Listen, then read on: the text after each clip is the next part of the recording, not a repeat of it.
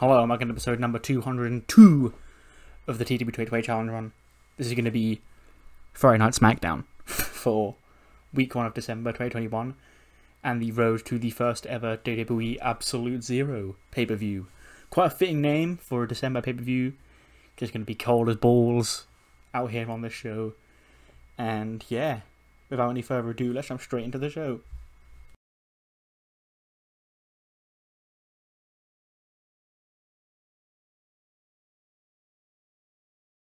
The Tribal Chief is out first, and he does his big long entrance after he won at Survivor Series, and that wasn't the end of his night, obviously, but that's going to be a little elephant in the room.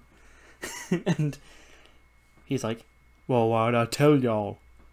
You told me that Finn Balor was the greatest wrestler of the World Champions. I smashed him. You told me this guy, Ronnie Hughes, was the next up-and-coming top WWE star, and he could still be, but I smashed him too. And everyone learn to listen that nobody, no matter who you are, no matter what your status, nobody messes with the Tribal Chief. And now we move on to the next forward, who's next in line to get smashed by the Tribal Chief in 4 weeks at Absolute Zero. Well, I think I'll leave that up to y'all, because I'll beat whoever you put in front of me. It doesn't matter to me. Then Buddy Murphy interrupts. He's like, listen here, mate. I know that I had the opportunity to beat you a couple of weeks ago, and I came up short. But one more chance for me against the Juggernaut, and I've got what it takes to put the Tribal Chief down. And Reigns is like, huh. You make me laugh, kid. Come on. I've already smashed you. Who's next? Who else wants a piece of me? Then Gargano comes out. He's like, buddy, listen. I fucking did it. Ever since fucking Eric Silver commented about my promos having like a guy come out and they say the person's name for like 3 times. I noticed in editing I did it on Raw a lot as well. I think Tony came out and was like, Becky. And and I just did it just now. Like, I've become self-aware of it, but it still just happens. I'm sorry, but you're now living rent-free in my head. Johnny's like, buddy, listen. I'm all for you getting another shot, and like I said, I'd be in your corner, but do you not think it's time for Johnny freaking Wrestling to get his shot of the world title? Obviously, Big Pop. And Roman just scoffs. He's like, you? You're the size of my leg, you little boy. I'll smash you too. Randy Orton's music hits. He's like, listen. This is all pointless chatter, because it's obvious who's next in line to be the next in line for the WWE Championship. And it's not either of you two. It's me. It's Mr. Survivor Series again, who came out trumps. Pierce, if you're listening, saved your goddamn job by winning that match last Sunday, and the least you could do is give me an opportunity to wrestle Roman Reigns at Absolute Zero, because I feel like I've earned it. Thanks for the $1 million, by the way. You're welcome. And Kevin Owens then comes out like, well, three's a crowd. Why not make it 4? I've won a shot of the Tribal Chief too, because, well, I feel like I deserve one. But let's be honest, I don't have a real reason, but neither does Buddy Murphy and neither does Johnny Gargano. Randy, I'll give you it. You were impressive at Survivor Series. And yeah, but if these people don't have reasons, I'm also throwing my hand in the ring. I want a shot at the WWE Championship. And Roman's like, boy, sit your ass down. You're not just going to come out here and demand shots of the Tribal Chief. You've got to earn it. And then Pierce comes out. He's like, you know, Roman, that's a good point. You do have to earn shots around here. And how about we have Murphy versus Gargano versus Randy versus Kevin right now in a fatal 4-way to determine your next challenger. Does that sound good to everybody? And Roman's like, only good to the free losers, because whoever wins is next to fall in line. And then he walks out and we get the fatal 4-way match to determine the next challenger. Gets an 84. Apparently Kevin Owens is a bit stale. Johnny Gargano wins. He defeats Randy Orton, Buddy Murphy, Kevin Owens in a fatal 4-way. He pins Gargano, pins Buddy Murphy with the Hurts Donut. Johnny actually scores the least, but that's because he's the coolest and like hasn't got the most popularity out of these four. Randy gets an 82, an 86 for Buddy, and an 83 for Kevin. And Gargano stands tall. And then we get the quick shot of, you know, it being on the screen in Roman's locker room. He's sat in his chair with the belt over his shoulder. And he's just sort of chuckling to himself. Heyman's like, what's funny, my Tribal Chief? He's like, Paul, look at this kid. Look at this guy. This is my challenger. I'll smash him. No problems, no questions asked. But Gargano has now earned a championship opportunity at Roman Reigns. Then cut to Pierce. He's watching. He's like, hey, yes, Gargano. Big dub. That's great. Nice to see Gargano finally get his opportunity. And then RJ City runs. He's like, Adam. He's coming. He's like, what? Who's coming? He's coming, and he's really angry. He's like, well, who? He's like, Pierce. And then comes Bobby Roode. And Pierce is like, really? This is the guy you were scared of? He's like, Pierce, what's going on with Dolph Ziggler? And Pierce is like, well, he ended the month as 24/7 champion, so he's earned himself a shot at the United States Championship tonight. And Roode's like, no, he doesn't work here. I fired him at SummerSlam.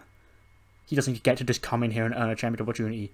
And Pierce's like, well, those are the rules, and Ziggler won, so I'm aware he's not technically under contract to SmackDown or to WWE, but I'm not going to invalidate my rules, so he will face Drew Gulak tonight.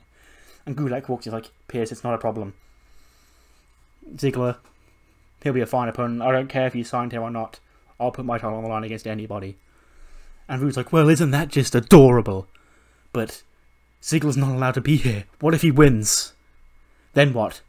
Your championship is then left in limbo, Pierce. And Pierce's like, well, we'll have to deal with that if it happens, but I've got faith that Gulak will win and keep the championship on this brand. And he's like, you've got your faith in this guy? Come on. I think, for the interest of fairness, Ziggler should not be going one-on-one with the champion tonight. And if you want Ziggler to get a championship match, you need to have somebody in the match that's going to make sure that he can't leave as the champion. Put me in there as well. And Pierce is like, you're awfully demanding, Bobby.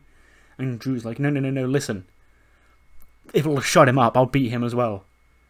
So, the US Championship match that Ziggler earned is now a triple threat. Dolph Ziggler, Bobby Roode, and Drew Gulak to determine the next United States Champion tonight. Then we get to Big E, and he's like, oh boy. Roman Reigns, me and him, we've got a lot of unfinished business. And make no bones about it, Roman, you may be busy with Gargano at Absolute Zero, but win, lose, or draw in that match, whether Johnny beats you or not, I've still got beef with you and your big muscle, big meaty man, Jacob Fatu, who think it's fun to just screw me. But I'm feeling like in a fighting mood tonight, and Roman Reigns is going to be too much of a coward to come on here and answer it. Fatu, he's going to be too much of a coward to answer it. He puts on the big scary demeanour, and sure, he hasn't been pinned since he arrived here about a year and a half ago, but that's only because he hasn't faced me. And then Corbin comes out. Corbin, who's no longer in Bivens Enterprises. Him and Dakota have silently just, like, dragged out in the last couple of weeks because they've got other stuff to do, and I really want to focus on the dynamic of Owens, AJ, Bivens, and Omos as the group. Corbin was always just a lackey there, and was just always being subbed in to spots where he could just lose. But having the Bivens Enterprises branding on him like ruined the brand, I guess, because he was just losing all the time. And that's what he's doing here. He wants a piece of Big E, and Big E is gonna go, well, I can't get Fatu or Roman, so I'll fight you, bitch. And he beats Corbin in 6:30 with a big ending. 83 for Big E, 78 for Corbin. Lack of psychology in a 6-minute match, apparently. Hear ye, hear ye. Please rise for the SmackDown Women's Champion. Your Queen of SmackDown. Queen Sasha. Sasha comes out and she's like... all the fans are like mocking her because she lost. And she's like... right, okay. Shut up. You're in my presence now. You're in the presence of royalty. We don't want any of this.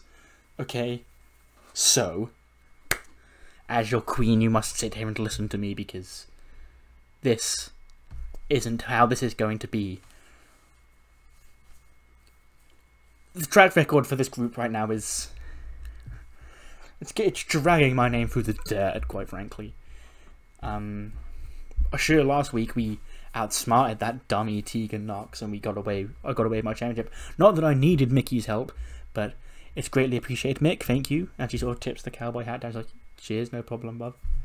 But that doesn't make me forget the fact that you and India are losers and couldn't get on Team SmackDown. And she's like, well, what the fuck, bruh? It's like, and then I have a lot of excuses. You're not going to want to hear them because you're going to call me a fucking sore loser. But I have a lot of excuses as to why I got beat at Survivor Series, and it's not because Becky's better than me. No. It's because of people like Tegan Knox thinking that they're owed shots against me when they're not, because I outsmarted her last week and she wasted her opportunity that she got by winning the Mixed Match Challenge, and that's not on me. That's on her. And then Tegan and Kylie come out and she's like, well, you're sure giving a lot of lip because you're saying here like, oh, you're going to think I'm a coward. Well, hell yes I am, because you're showing cowardly tendencies, Sasha. You ducked me. I beat you 5 weeks ago now when Mickey was the special guest referee. And that earned me that should have earned me a championship opportunity. Winning the Mixed Match Challenge earned me a championship opportunity. But still, I have to prove to you that I deserve one, apparently. And no matter how much you want to admit it, I'm a threat to that title, and you just are scared to put it on the line against me one-on-one in a fair match. And Sasha's like, well, first of all, ew. And second of all, I'm not scared of you, Tegan. I'm not scared of anyone on this brand, let alone you. Like, let me get this straight. You two think you can come up in my grill and try and intimidate me? That's not how this works. As the Queen and the SmackDown Women's Champion on this brand, I can tell you with uncertain fact that there's nobody on this roster that I'm scared to defend my championship against. There's nobody on this roster that I'm scared to get in the ring with.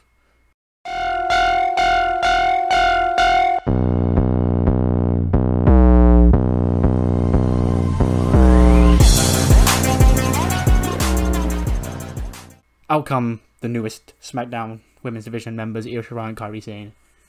And Io sort of just looks at Sasha. And she's like, I think you're a coward for not fighting Tegan. And Sasha's like, who the fuck asked, bitch? And then it ends up in an 8-woman tag team match where, again, Tegan Knox pins a member of Boss. Tegan, Kairi, Io, and Kylie Ray defeat the whole Boss group. Tegan pins Dana Brooke with the Shiny Wizard. 72 from Nikki, 63 from Indy, 44 from Dana, 89 from Sasha, 82 from Kairi, 94 from Io, 60 from Kylie Ray, and a 66 from Tegan. Nice. Get a quick backstage segment with Kayla. chatting to Matt Riddle, and he's like, bro, did you see Survivor Series, dude? Like, that was so awesome, and SmackDown won, which means we're now the best brand here in WWE, but listen, I want to get back in the ring next week, bro, and I feel like there's a lot of guys that want to face me, dude, and Bobby Roode comes in, he snatches the microphone off Kayla, he's like, don't you talk to him, talk to me. Like, this is a injustice. Pierce should have lost his job last Sunday, because this is just an outrage. Dolph Ziggler doesn't work here. Dolph Ziggler got fired. He should never be back in WWE again. I beat him at SummerSlam. Why is he here, Kayla? Why? Who invited him? What was he even doing at WWE headquarters on Sunday? Huh? Well, doesn't matter. Ziggler thinks he's outsmarted me. Well, guess what, Ziggs? I'm in this match, and I'm going to make sure that you don't leave with the United States Championship, because you just... you don't... Ziggler, you just... leave me alone. Bobby Roode clearly very tense and agitated about Ziggler's presence here tonight. We then get a Braun Breaker hype segment. This is what he'll be doing for the next 40 days. He'll be our version of Veer, I guess, but he will actually arrive. And he's just going to get hype videos every week, hyping up his arrival. It'll be that one video about him saying he want a friend, go get a dog and all that. He got in NXT.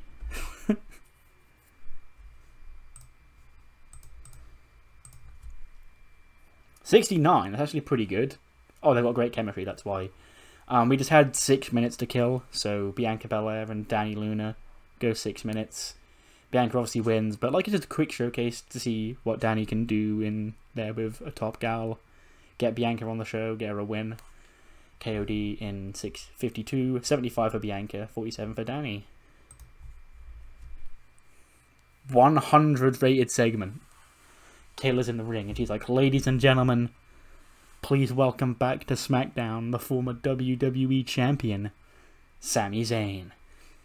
Oh, oh, oh, let's go. Sami's here. He's not got the full Sami Zayn look from real life, but he's sort of grown a little bit of a bigger beard out. He's got a little bit longer hair, like when he first came back, that sort of look. And he's like, because realistically he wouldn't have had enough time to fully grow the Sami hair. And he's like, well, first of all, hi everybody. Big Pop, he's like, Kayla, listen. I need you to take some reflecting, because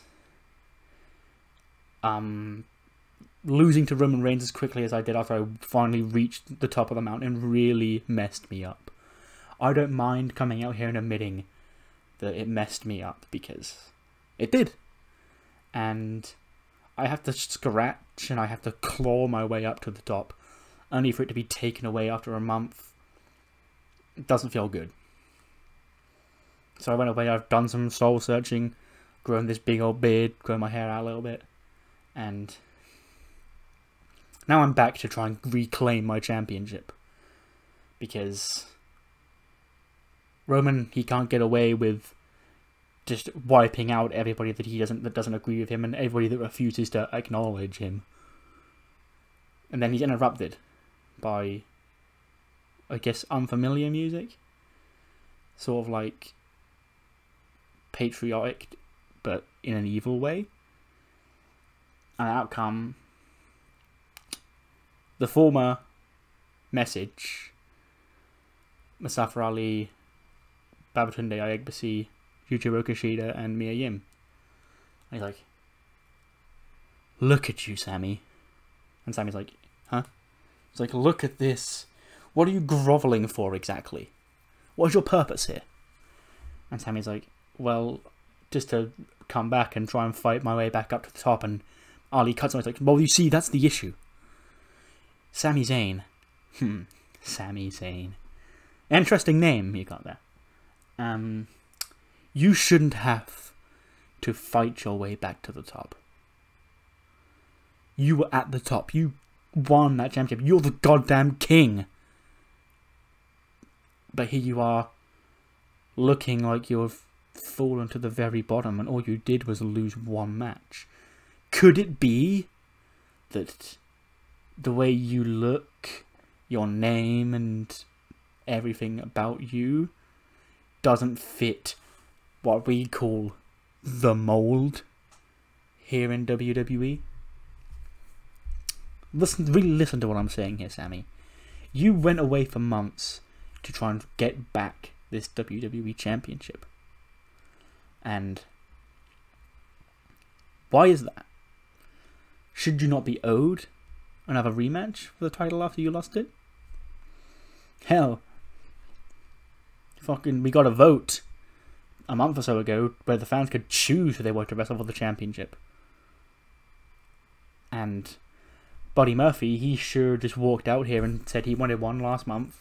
Kevin Owens literally admitted earlier on, you know Kevin, yeah, he literally came out here earlier on and just asked for a championship, and he was added into a fatal four-way to earn the shot. Now think about it, why can Kevin do that but you can't? Why can all these other people just get right back on their feet and not have to worry about falling to the wayside after they've lost their world championship? Do you know who else lost their world championship and immediately was never had to fight his way to even see it again? In fact, still hasn't seen it again. That's me. That was Mustafa Ali back at the Royal Rumble.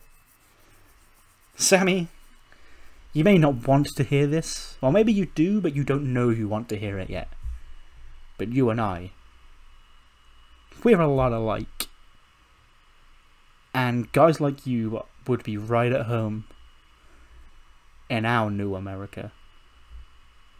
And Sammy's like, I'm not buying what you're selling. I don't want handouts like you clearly want. I want to earn this championship opportunity back. And that is the end of that, Ali. Good luck on your quest, but leave me out of it. And Sammy leaves, and Ali just sort of watches him leave, and he's like, I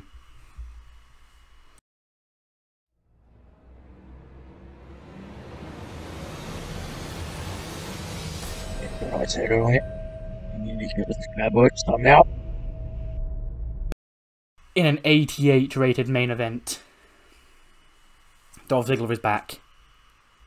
Well, he's not back. He's still not employed, and he's using his opportunity that he won the US title for winning 24/7 Island. Drew Gulak and Bobby Roode is also in here. The match goes 18-25. When bang, Dolph Ziggler drops Bobby Roode with a super kick to score the 1-2-3 and win Dolph Ziggler the United States Championship. The same Dolph Ziggler who isn't employed by WWE because he got fired back at SummerSlam, and he's now the United States Champion. 78 for Gulak, 77 for Roode, 84 for Bobby Roode did the best. Okay, interesting. Ziggler's Ziggler gimmick gets a great, and he leaves with the United States Championship as Bobby Roode sort of watches on angrily, and Gulak's in the background like, oh my god, what the fuck, Bobby, I could have beaten him, but you threw yourself into this match, and now I'm not the champion anymore, now this guy's got it. And Ziggler holds the US title high in the crowd to win the show. 91, that's a really good show, and a lot of interesting developments on this show. I really like this show, actually, because it's actually kind of like how a real SmackDown would go, and it didn't need to feature everybody on it, like the tag champions weren't on this week. I need to start booking more shows like this, honestly, because, like, yeah, I do try to squeeze everybody on, but what matters more than the 91 is what you thought of the show. Do let me know what you thought in the comments below, and I'll see you next time for episode 203, which will be Raw. See you then.